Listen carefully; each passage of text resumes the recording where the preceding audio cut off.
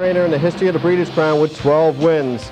He's the Hambletonian leading money-winning trainer with over $2.7 million, and last year he turned the Hambletonian and the Beacon course into his own personal property. I am speaking, of course, of Chuck Sylvester, a 1998 Hall of Fame inductee. Chuck, great having you with us. Thanks, Bob. The Breeders' Crown's been around since 1984. How does that change a trainer when it comes to aiming for the big races?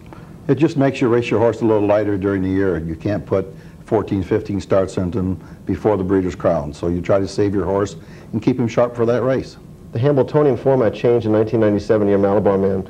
Before they had the eliminations and final the same day, 1997, it was a week apart. You won with both. What's your opinion? Do you have a favorite? Well, I think it's a little harder to win two races in one day, but it's exciting, and I think maybe it took a little bit of excitement away from the race. To me, I would rather have both races in one day. When you changed Mac LaBelle's shoes back in 1987, if it was a week apart, it wouldn't have been an issue, but it took a little nerve then. Yeah, it did, but the horse didn't finish up the way we wanted him to, so we made a change and made a decision to do it right then. How about the Hambletonian with Pine Chip? He didn't win in 1993, but he did become the 3-year-old trotter of the year and back-to-back seasons and the fastest trotter of all time, 151. Could he have gone a touch faster than that? I think he could have at Lexington. We raced him easy and conservatively. He could have beat 151, I think, at Lexington that fall as a 3-year-old. I know you're not afraid of hard work. You said the harder I work, the luckier I get, but you also do not shy away from the 3-year-old trotting fillies. Had a lot of great ones there. Yeah, we've been really lucky with the trotting fillies, and towards the end of the year, if the boys get a little weak, we'll put them against the boys too.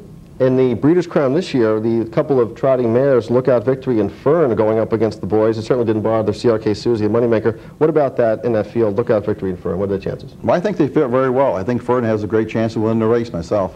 What about Mr. Goals coming off a layoff? John Campbell's chosen him, and a qualifier. How tough is it to get a trotter ready without racing? Well, an aged horse will get ready quick. I'm not sure why he had the layoff, but he'll respond quick.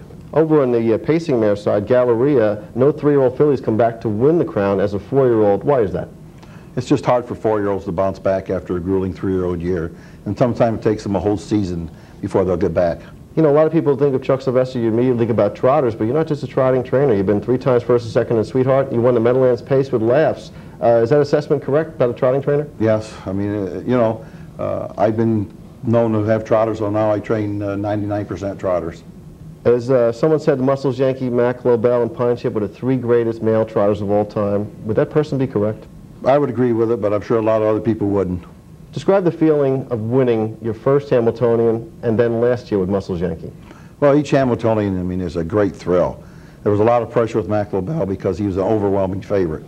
After I got through that one, it made it a little easier with the rest of them. You are cutting back your schedule a little bit. Tell us about that. Well, I'm 59 years old, and it's time to cut back a little. And right now you have how many horses as compared to, say, 10 years ago? I have 25 right now, and, and I trained 40 this winter. 25 during the winter is more like what I want. Thanks to Chuck Sylvester. Even though he's not in this year's Hambletonian, continued good luck. Thank you. Well, while Chuck Sylvester may not have a horse in this year's Hambletonian, it's likely he'll be listening in on our press conference and post position draw for the big race.